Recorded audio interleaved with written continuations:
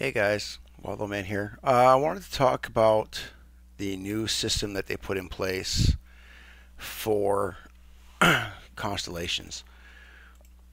Um, once you complete a board and once you complete the constellation, you go to this here and use these to unlock here. And then there's all kinds of, you know, these are the percentages for what goes up and whatnot.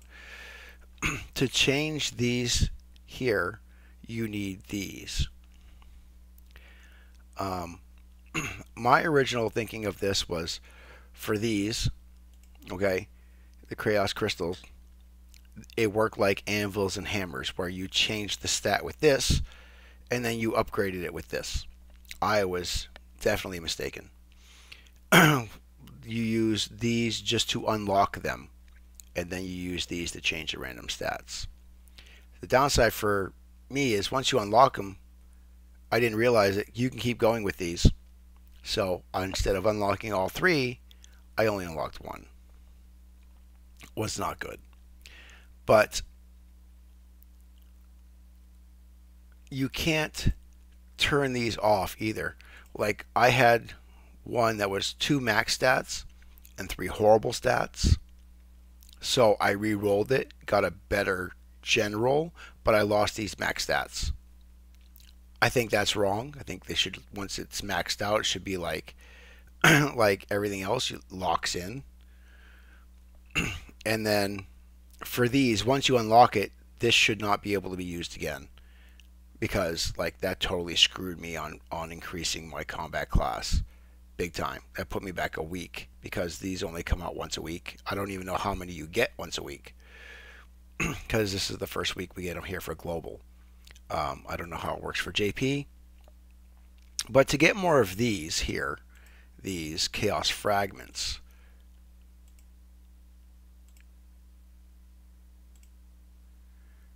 you can get them here with hourglasses.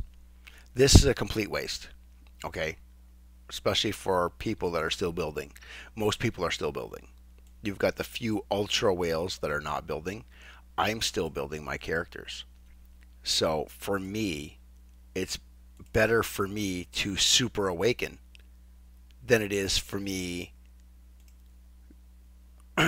to use them for these. Because, yes, every character gets better with the stats that you roll, but you still need points to unlock more of these. So unless you're fully unlocked on all of your constellations, which like for me I'm on 5, to fully unlock these, you know, to fully unlock these, it's costing you a ton of points. Everybody has to be fully awakened, level 100, maxed out characters for the most points to finish off these constellations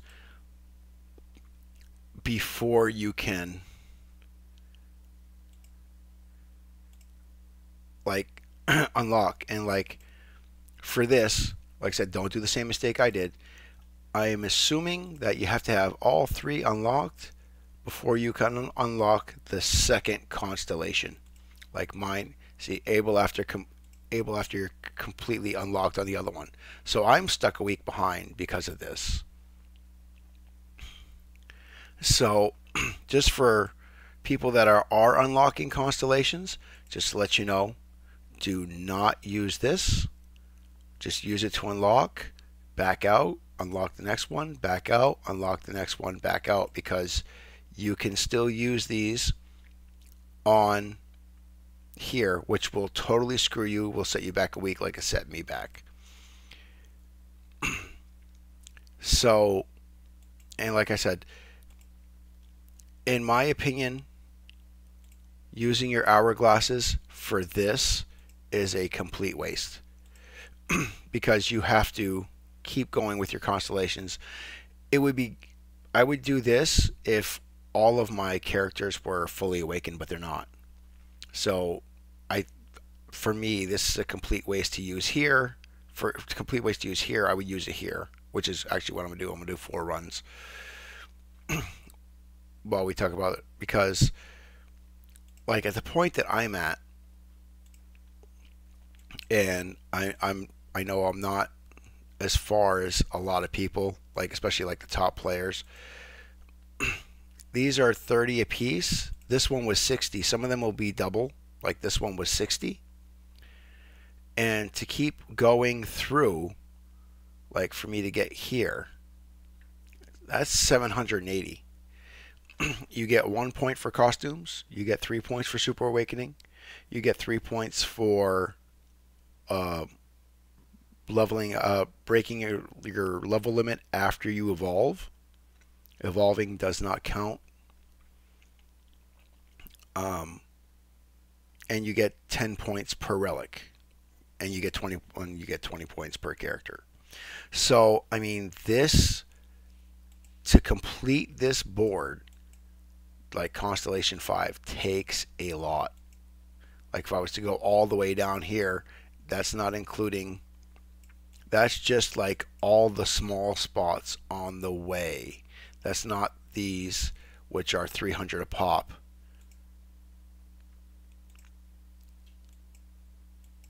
All the way down just to get to this one, it'd be 750. Or I'm sorry, 650. Just to get down to the last one, and that's not unlocking all these big, the big ones along the way. So it takes a lot of points. So if your characters are not super awakened, don't do this. Don't use it to change your stats. You'll get more eventually. What you want to do is you want to super awaken all of your characters first. Then, if your characters are all super awakened, then work on this. Because if you don't, you're just going to get totally hosed over. So before you start doing this, my recommendation is to make sure that all of your characters are super awakened before you start on that. Thanks for watching, guys. We'll talk to you later.